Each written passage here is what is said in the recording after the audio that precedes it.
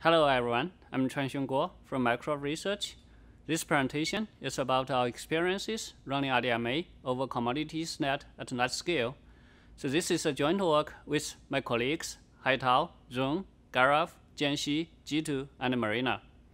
So this is the outline of the talk. It has 6 parts. So we'll be focusing on the safety challenges and the experiences and the lessons that we have learned. So let me start from the background. So TCP is still the dominating transport protocol for data center applications. TCP introduces large latency, latency tail, and high CPU cost due to the software-based packet processing in the OS kernel and packet drop handling. So our motivation of introducing RDMA is to address those issues faced by TCP. So RDMA eliminates kernel packet processing by offloading its transport layer to the NIC, and it gets rid of packet drops by using a lossless network. So our data centers are built on top of Ethernet. Therefore, our choice of RDMA is RDMA over commodity Ethernet, RoCE v2. So in RoCE v2, we have introduced the connection level DCQ-CN congestion control protocol, which we have presented in previous year SIGCOMM. So RoCE v2 further uses a class-based hop-by-hop flow control protocol called priority flow control PFC to guarantee no packet drops. So PFC is a single flow control protocol between a sender and a receiver. So packets are divided into up to 8 priority classes. So every data packet carries a priority which is embedded in the VLAN tag. Therefore, we call the protocol VLAN-based PFC. So once the buffer of the ingress queue of the receiver exceeds a threshold due to the congestion, the receiver sends a pulse frame to the sender. So after the sender receives the pulse frame, it will stop sending data packets for that corresponding priority. So the VLAN-based PFC, however, does not work well for us for 2 reasons. First, VLAN-based PFC breaks PXE boot. So in order to support VLAN, the server-facing ports of the switch needs to be put into the trunk mode, in which the switch ports can send and receive packets with the VLAN tags. So in our data centers, OS installation and upgrade are all through PXE boot. So when servers do PXE boot, the NICs, however, cannot send and receive VLAN tag packets. So PXE boot therefore fails. Second, our networks are layer 3 networks up to the top of rack switches. So in a layer 3 network, there's no standard way for carrying the layer 2 VLAN tag.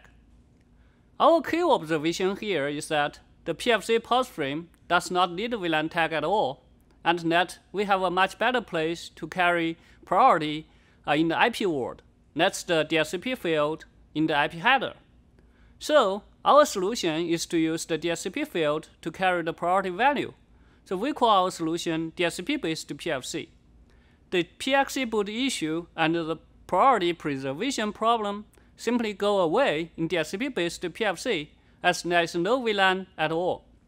So we have worked with the major switch and the NIC providers to support DSCP-based PFC.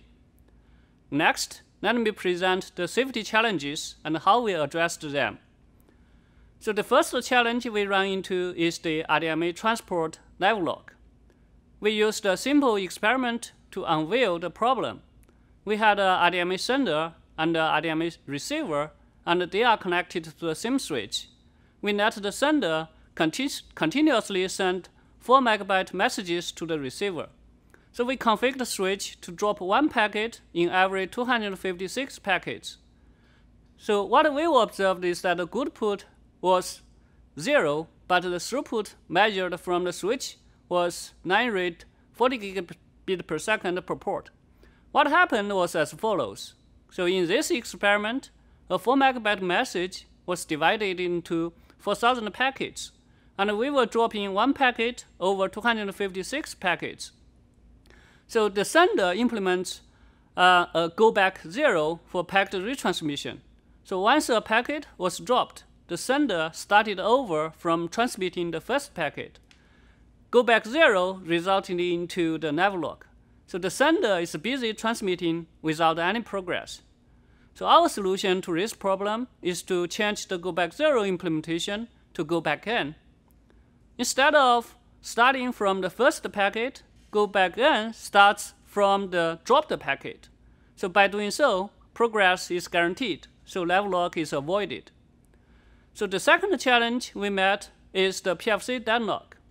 So we once thought that we should not have deadlock in our livelock because we use class network. So in our network, packet first go up, then go down.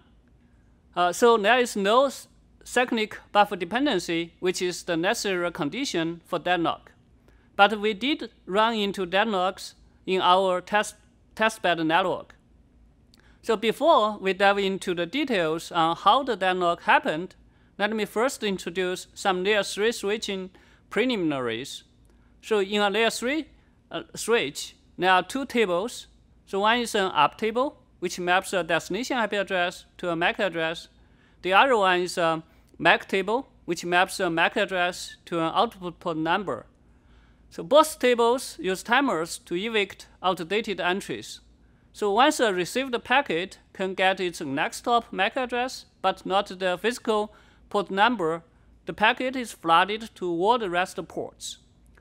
PFC together with packet flooding can cause the deadlock as we show in this example. So server S1 is sending purple packets to S3 and black packets to S5 through the parse T0 IOA T1. So S3 is dead, so the purple packets are flooded to all the ports in T1. So port T1 P2 is congested, so the black packets cannot be drained. As a result, port T1 P3 begins to pulse IOA. Consequently, IOA begins to pulse T0, and T0 begins to pulse S1. At the same time, server S4 is sending blue packets to server S2 along the parse T1 LB T0. S2, unfortunately, is also dead. As a result, the blue packets are also flooded to all the ports in T0, including P2. Since T0 P2 is paused, once enough blue packets are accumulated in T0 P3, PFC pulses will be generated from T0 to LB, then from LB to T1, and T1 to S4. So now we got a problem. The pulses among the four switches form a loop and result in a deadlock. The root cause of the PFC deadlock is the unexpected interactions between the PFC flow control and the Ethernet packet flooding. So we have explored many possible solutions to this problem. So the solution we finally choose is a simple one. Drop the notchless packet at the TOR if the up entry becomes incomplete. Recommend that we should not do packet flooding or packet multicasting for lossless traffic. We further call for more research on deadlocks in the data center networking context. So the third challenge, the NIC PFC pulse frame storm, involves a malfunctioning NIC. So in this scenario, the malfunctioning NIC is sending pulse frames to its upstream TOR all the time. So the TOR then pulses all its labels. The labels further pulses all their labels. This continues until the whole network is paused. So we have experienced several NIC pulse frame storms in our production networks, and we have worked with the NIC providers to fix the bugs that caused the storm. To further minimize the impact of such storm, we have introduced watchdogs at both the NICs and the TOR switches to stop the storm once such storm is detected. So the last but not least challenge we run into is the slow receiver symptom. In our network, the NIC connects to the TOR using 40 gigabit per second QSFP interface, and the NIC connects to the server host via PCIe Gen 3 with 64 gigabit per second bandwidth. Hence, in theory, the NIC should not send out pulse frames to the Tor, as there seems no bottleneck between the NIC and the server. But we did observe that the NICs may generate a large number of pulse frames to the Tor. So there must be some hidden bottleneck in the NIC. So there is indeed one. So the NIC we use is resource constrained, and it stores a small number of its data structure in the NIC, and all the rest in the main memory. It needs a memory translation table, MTT, for accessing the main memory. So once there's a local data structure missing or MTT entry missing, the receiving pipeline needs to stop and wait for the NIC to fetch the data from the main memory. So this results in pulse frames being generated by the NIC. We call this phenomenon the slow receiver symptom. So to mitigate, we use large page size for the MTT table to reduce MTT entry missing, and we further introduced dynamic buffer sharing at the Tors to reduce the chance of pulse frame propagation. So next, I will share our experiences and the lessons that we have learned running RocketV2 in our worldwide data centers. So here we show the latency numbers we measured for both RDMA and TCP in our production data centers for latency-sensitive service. As we show here, even the 99.9th percentile latency of RDMA is much smaller than the 99th percentile latency of TCP. Also, we would like to note that since RDMA is lossless, it completely solves packet drops due to the incast traffic pattern, which is pervasive in our data center applications. Next, we measure the RDMA throughput for data shuffling between two port sets of servers. So each port set has more than 500 servers. The total bandwidth between the two port sets is 5 terabit per second. So RDMA achieved 3 terabit per second.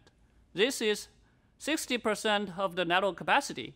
We did not achieve even higher network utilization because of the harsh collision of the ECMP routing. So servers used close to 0 CPU overhead when shuffling 3 terabit per second aggregate throughput. So this experiment further studies the latency and throughput trade-off in RDMA. So similar to the previous experiment, we let the servers shuffle RDMA traffic between two Tor switches. We measured end-to-end RDMA latency before and during the data shuffling. The figure clearly shows that both the 99th percentile and 99.9th percentile RDMA latencies increased significantly when data shuffling got started. So this experiment shows that even with RDMA, low latency and high throughput cannot be achieved at the same time, as network congestion can cause queues build up in the network. So after all the challenges and experiences, let me briefly summarize the lessons that we have learned. As we have shown that bad things, including deadlocks, livelocks, PFC pulse frame storms, can all happen. So the best way to deal with those bad things is to be prepared for them. So we have built RDMA configuration management, RDMA latency and availability monitoring, so PFC pulse frame monitoring and RDMA traffic monitoring into our production network. Those services are indispensable for us to run RDMA safely.